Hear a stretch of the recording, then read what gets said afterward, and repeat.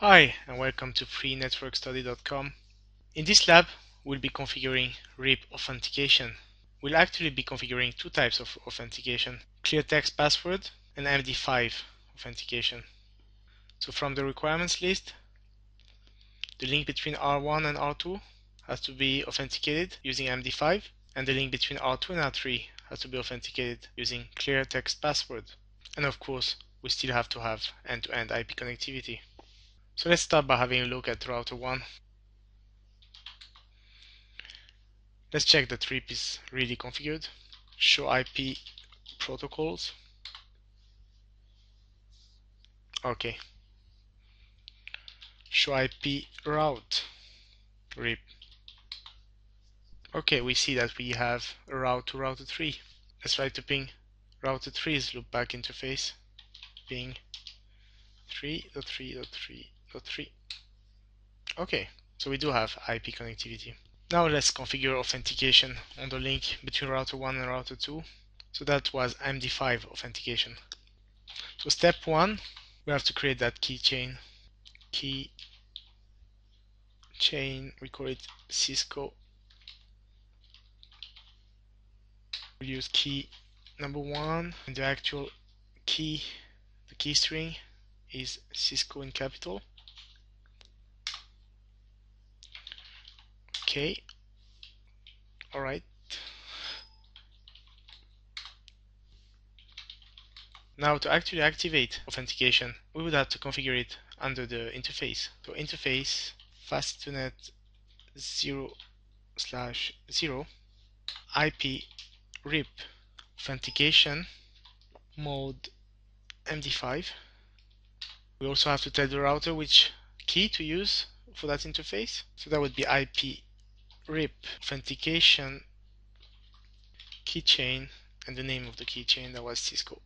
So it's pretty simple. That was a 3 steps configuration. 1, you configure the keychain. 2, under the interface, you tell the router what mode to be used, MD5 or clear text. If it's clear text, you just tell it which keychain to use. And 3, you tell the router which keychain to use. Alright, let's jump to router 2. Checking that RIP is configured. Show IP protocols. Could have done a show IP route. Okay, let's configure authentication. Creating the keychain first. Keychain Cisco.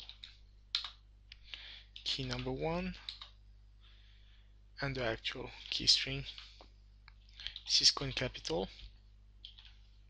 And the interface connecting to router 1 is also fast2net 0/0. Interface, have to get out.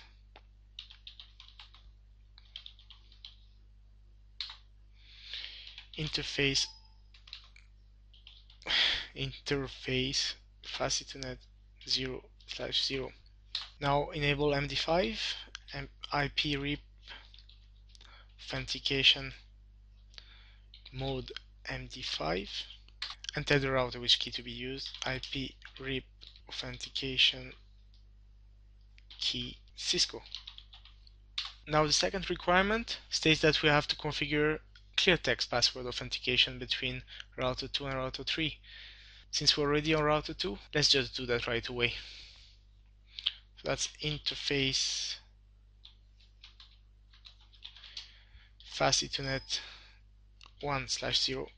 We're using clear text authentication this time, so we don't have to specify which mode to be used, since clear text is the default mode. So we just type IP RIP authentication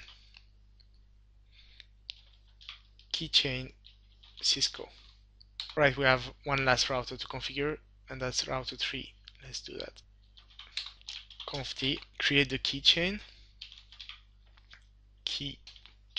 Cisco, key number 1, and the actual key string, Cisco in capital. Okay, we have one final step. Interface fast2net 0/0, that's IP RIP authentication keychain Cisco. Okay, so if we've done anything wrong here, we shouldn't have IP connectivity. So let's check that we're still receiving routes from router 1 and router 2. Show IP route RIP. Just to be safe, let's ping router 1 1.1.1.1. It's working. Looking at the show IP protocol, we see that authentication is being used with the keychain Cisco. And that was it. Thank you for watching.